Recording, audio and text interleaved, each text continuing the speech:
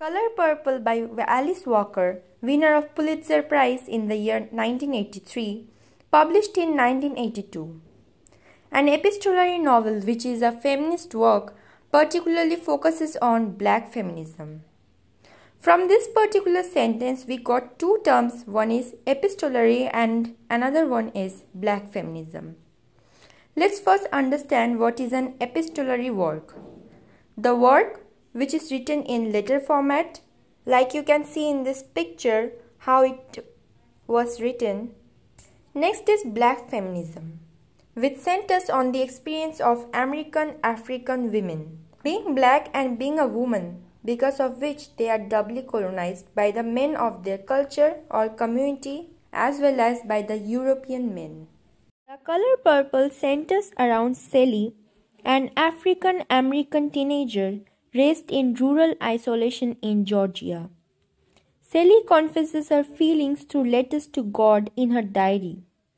All of this started because her father, Alfonso, wants her not to tell anybody but God after he rapes her and her pregnancy for the second time at the age of 14. Alfonso's cruelty does not stop here. He takes the child away as he did with her first baby, leaving Sally to believe that both have been killed. When the widowed Mr., also called as Albert, proposes marriage to Sally's younger sister, Nettie, Alfonso pushes him to take Sally instead, forcing her into an abusive marriage. However, Albert's interest continued in Nettie, which resulted in her leaving. Sally, who always used to get oppressed by the patriarchy, learned that women should only be dominated by men. Thereafter, when Harpo, Albert's son, marries Sophia after she gets pregnant, sought Sally's advice. Sally, who advises him to beat his wife Sophia. Unlike Sally, Sophia is defiant. She fights back. Upon learning that Sally encouraged Harpo's abuse, she confronts a guilty Sally, who admits to being jealous of Sophia's refusal to back down, and the two women become friends. Moreover, in the novel, we see Sally's encounter with Shug. Shug Avery, a glamorous and independent singer who is also Albert's occasional concubine.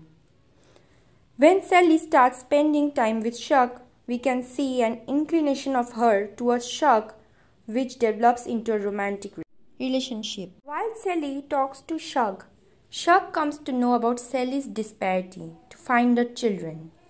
During this time, Sally discovers that Albert has been hiding letters that Nettie has sent her.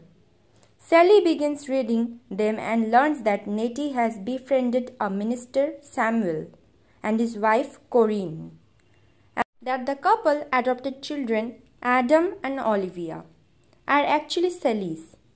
Nettie joins the family on a mission in Liberia, where Corinne later dies. Later, Nettie married Samuel and adopted her sister's children. In the letter, it was also discovered that Alfonso is actually Sally's stepfather and that her biological father was killed. Sally now writes letters addressing Nettie, questioning her faith towards God. Impudent Sally moves with Shug, leaving Albert behind in Memphis Inn. Once there, Sally comes into her own and creates a successful business selling tailored pants.